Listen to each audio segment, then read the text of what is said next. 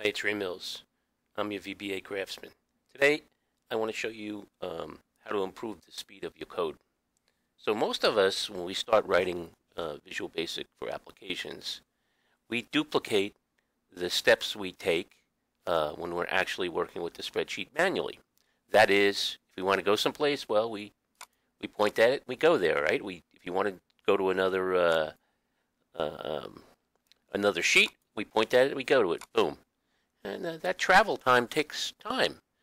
Now, the machine, your computer, your laptop, your desktop, it doesn't really need to see the spreadsheet.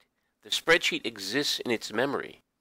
So it does better when you refer to cells. It does so more timely. Now I've written a little code here to demonstrate.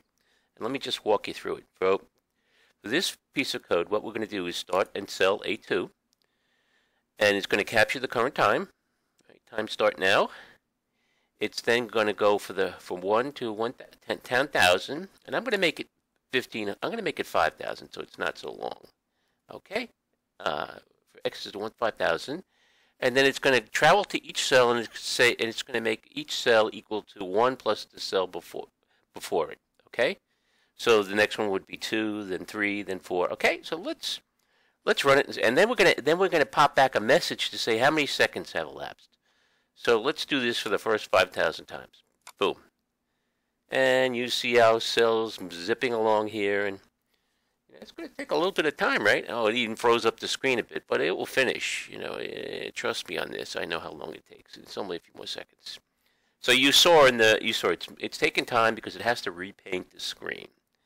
And if you're continuing to do that, if you see someone that's written a really cool program, it took 24 seconds. So let's keep that 24 seconds in mind, okay? So like I said, if you knew someone that's written a really cool application that has automated all that you were doing manually before, and you see it jumping around the screen and doing all kinds of stuff, well, it gets the job done.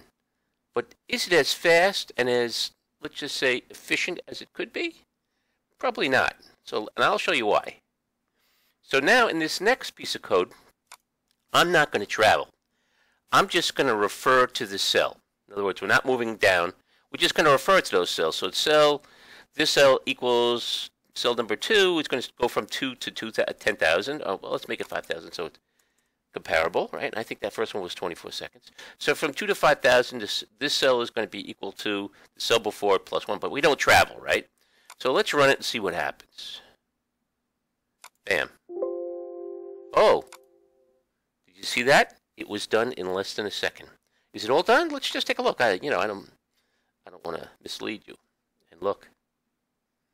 So, I think that's some pretty strong evidence why you might refer to a cell. So this is one of the tricks to make your coding much more efficient, faster, and better. I mean, who's more impressed when it comes back in 1 second? I mean, all that dancing around the screen looks kind of fun, but it's not getting you what you want. You want quick, efficient answers, and it's impressive. Less than a second. So from 24 to less than a second. So that's really something to think about. So when you write your code, what I'm saying is try to, if it's a static piece of code, a static piece of, that you're referring to static cells, that is cells that are not going to change, and you're traveling to those cells, well, you really don't have to travel, refer to it. And I believe it has to do with that the speed of painting the screen is what's slowing you down. So, again, this is Ray Mills, your VBA craftsman. If you'd like more hints on how to improve your coding, go to my website, excelandvbacraftsman.com, and drop me a line if you'd like me to talk about something, or you'd like a demo of something else. So, thanks very much.